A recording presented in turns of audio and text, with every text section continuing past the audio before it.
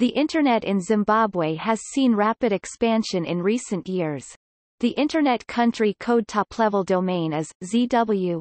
In 2009, the Mugabe Tsvangirai Government of National Unity established a Ministry of Information and Communications Technology to focus on ICT growth and development. Topic: History of the Internet in Zimbabwe. Zimbabwe's first Internet service provider (ISP), Data Control and Systems, was established in 1994. In 1997, the National Posts and Telecommunication Corporation (PTC) built a national Internet backbone to sell bandwidth to private ISPs. The Postal and Telecommunications Regulatory Authority of Zimbabwe (POTRAZ) oversees ISP licensing.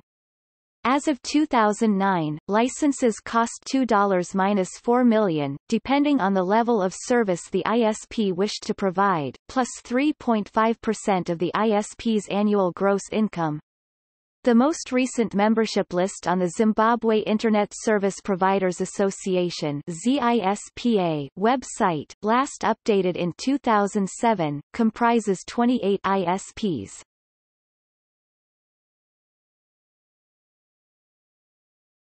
Topic: Statistics. Approximately 40% (5.2 million) of Zimbabwe's population were Internet users as of January 2014. This contrasts with 15.7% in 2011 and 0.4% in the year 2000. Most of the users 5.16 million access Internet via mobile devices.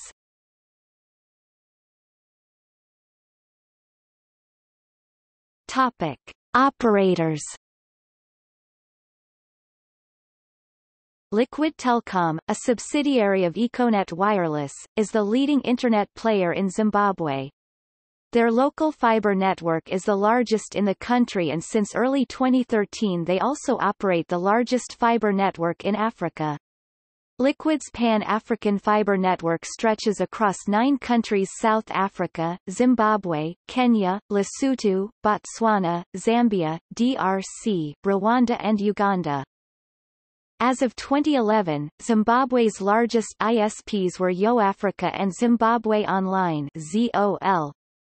Government-owned communications company Telin is another major ISP. It provides bandwidth to most other ISPs in the country. Telin has been plagued by financial and infrastructure problems. GISP, an ISP operating since 1998, provides Internet services to the government and to parastatal organizations.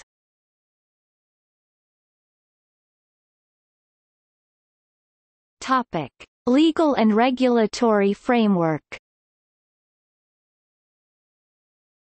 The Post and Telecommunications Act of 2000 allows the government to monitor email usage and requires ISPs to supply information to government officials when requested.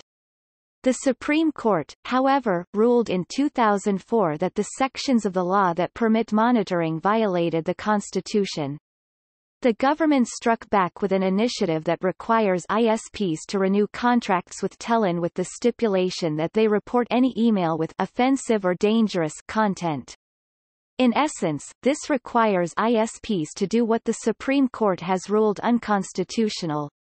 The Zimbabwe Internet Service Providers Association has stated that none of its members will sign agreements with Telin. The government strengthened its Internet surveillance policies with the Interception of Communications Bill of 2006.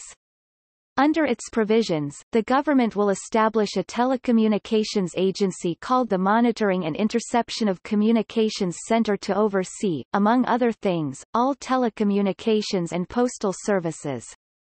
Telecommunications and Internet service providers are required to ensure that their systems are technically capable of monitoring and to cover all associated costs.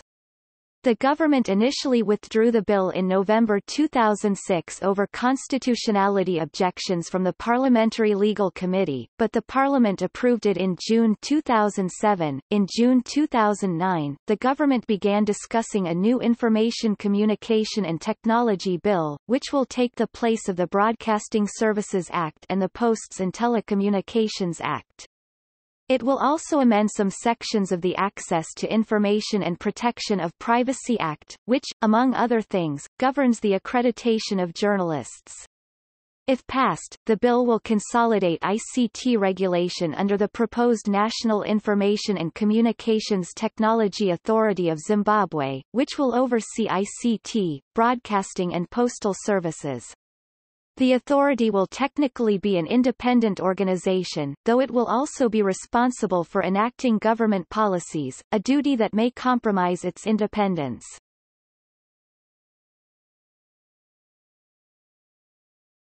Topic: Surveillance and censorship. The Posts and Telecommunications Act introduced by Zimbabwe on 8 March 2000 empowers the government to intercept private email traffic at its discretion. Sending or receiving disparaging comments about the country and its leadership rendered Zimbabwean nationals liable for a $200,000 fine. A spokesman for Zimbabwe Lawyers for Human Rights claimed that the legislation was designed to remind Internet service providers and others that they operated only at the mercy of the president. According to Reporters Without Borders, during the 2008 presidential elections, government forces hacked into journalists' email accounts. 8 journalists were fired for allegedly failing to support Mugabe and the ZANU-PF.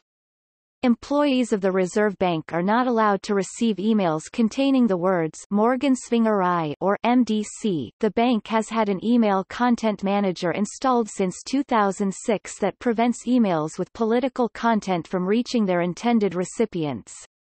In 2005, authorities arrested 40 people in a raid on a local internet cafe because an email insulting Mugabe was sent from the location. The OpenNet initiative conducted testing on Zimbabwean ISP CABSAS in September 2008 and found no evidence of filtering.